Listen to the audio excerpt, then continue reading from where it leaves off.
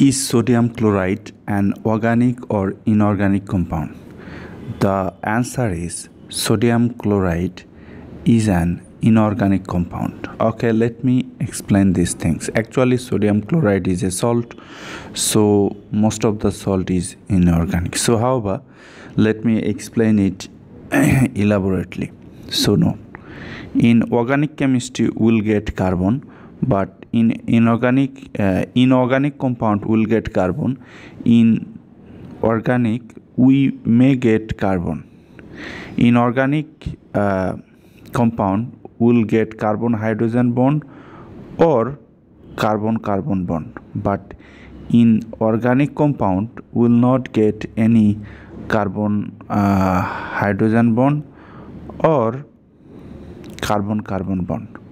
So look, in sodium chloride we don't have carbon, right?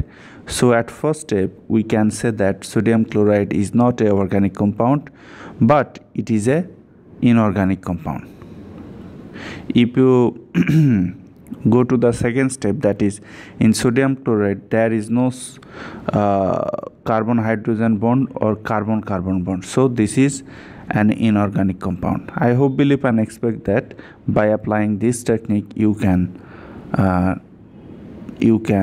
tell that sodium chloride is an inorganic compound. So thank you for viewing this video. Be well.